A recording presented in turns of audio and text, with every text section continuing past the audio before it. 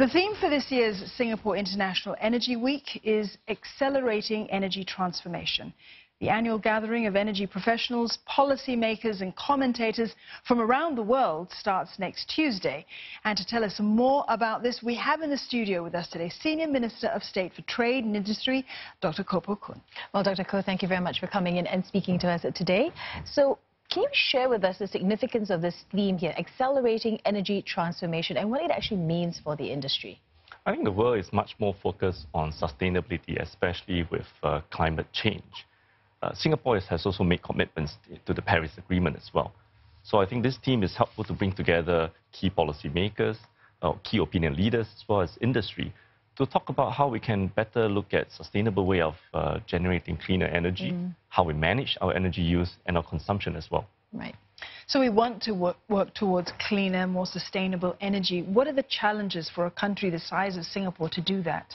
In Singapore, when we talk about energy, we usually talk about our trilemma. A trilemma between three conflicting and sometimes contesting components: reliability, affordability, and environmental sustainability. It's often not easy to get all these three done at the same time because it involves some trade-offs. Just take, for example, coal energy is probably the cheapest form of fossil fuels, but it's also probably the most polluting. On the other hand, solar energy is probably one of the cleanest form of energy, but it is not always reliable because in Singapore you have thick cloud cover and the weather plays a part in how reliable the source of energy is. So there you go, a trilemma that we have to strike a good balance.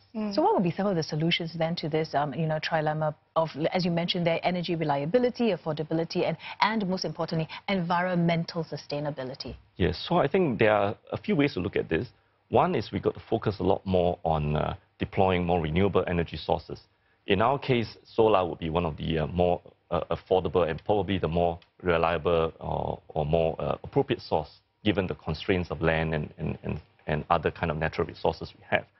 So we have deployed things like Solar Nova project across all government buildings, installing more of these solar panels on our roofs of our public buildings, including some HDB blocks as well. The other thing we can do is to step up on our research, for example, into areas such as battery storage technology, so that for a source of power like solar, you have better storage, therefore you up the reliability. And the other way is, of course, to look at how we can empower our workforce and also our people to use smarter technology, to maybe have better insights on how you use energy, using a smart grid system, for example, using smart meters, so people see how they are consuming and hopefully moderate their behavior as well on how they consume energy. Yes. Dr. Koh, I think, what I hear you say is that we all need to really take more of a stake in understanding our energy usage. And I think that many of us have just taken it for granted, haven't we, over the years, right? Exactly. You flip a switch, you have electricity, turn on the tap, exactly. You have water. Yeah, and we need to know more. But what can businesses do? Because I think that businesses have a very important part to play here. Indeed. I think businesses can look at how they can use cleaner sources of energy for their needs, to reduce their carbon footprint, and also perhaps look at investing a lot more in R&D for more sustainable energy solutions, for example. What they can do is also look at working with institutes of learning to find co-creative solutions to have a more sustainable energy future. I think this is something that we hope businesses will also pay a lot more attention to. Are we seeing that more and more in Singapore, though, with businesses? I mean, is this something that they're really getting their teeth into? I think there are increasingly a lot more awareness. What we try to do is also to incentivize them to do so. We set aside a $1 billion fund to encourage energy efficiency projects in especially those with higher emission industries.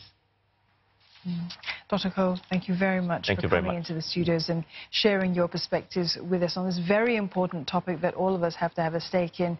That was Dr. Koh Poh Koon, the Senior Minister of State for Trade and Industry, giving us a preview on what we can expect at the Singapore International Energy Week, and that is starting next Tuesday.